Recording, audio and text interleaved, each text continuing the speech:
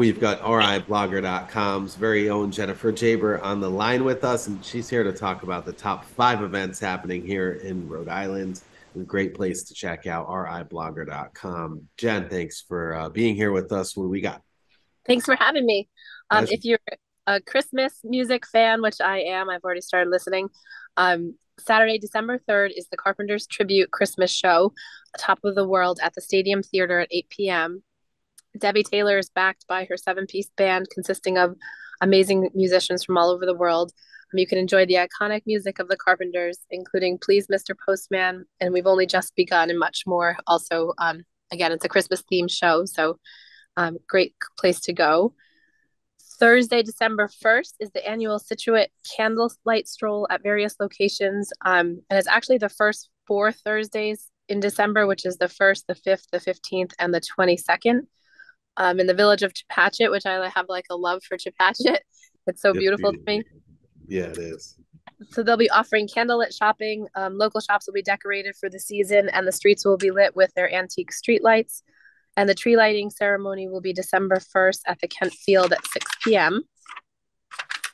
December 1st, 2nd, and 3rd is the Waterfire holiday celebration with 3 nights of lightings, and they're from 3:30 to 9. On Saturday, December 3rd, is the holiday market and Santa's Village that will open at 3:30 p.m. There will also be a toy drive that benefits the families of the children's friend. And then there's also other options to donate throughout the month. And there'll be additional programming as well. So that's December 1st, 2nd, and 3rd. Saturday, December 3rd is the 52nd annual Bowen's Wharf Christmas tree lighting.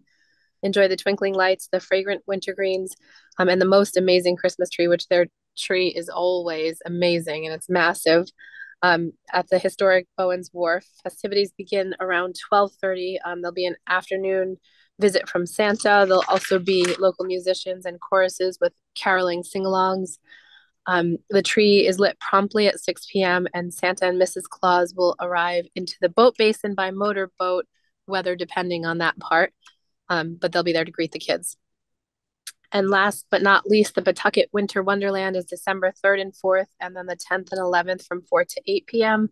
at Slater Memorial Park.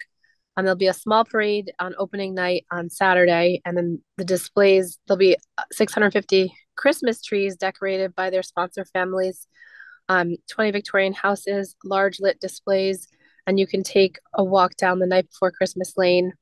Check out the 18-foot talking snowman.